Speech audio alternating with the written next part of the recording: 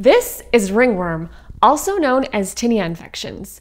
Ringworm is a common skin problem caused by a type of fungus, not worms. In this video, we'll learn about the different types of ringworm, how doctors diagnose it, and how it's treated. Hey guys, I'm Dr. Laura Soong. I'm a board-certified dermatologist. Welcome to my channel where I talk about all things related to dermatology and skincare. If you're interested in skin health, make sure you subscribe to my channel and hit that notification bell below. Remember, this video is for learning purposes only and not a replacement for proper medical advice and treatment. So what are the various types of ringworm? Ringworm or tinea infections can be transmitted from person to person, animals to humans, or from objects to humans. The variations of naming are based on where the infection appears on the skin.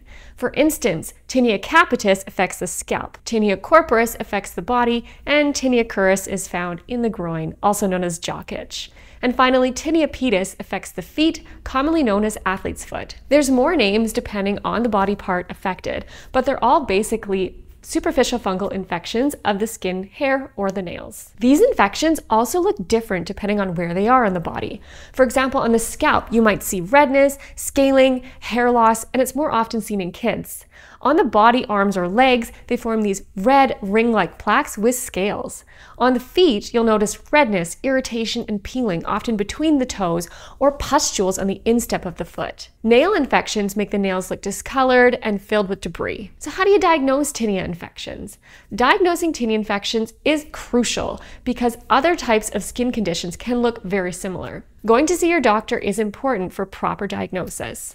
They may perform a very simple, painless test called a fungal scraping, or they might order a fungal culture or even do a skin biopsy if needed. So how do you treat ringworm? Treatment depends on the severity of the infection and the location of the infection.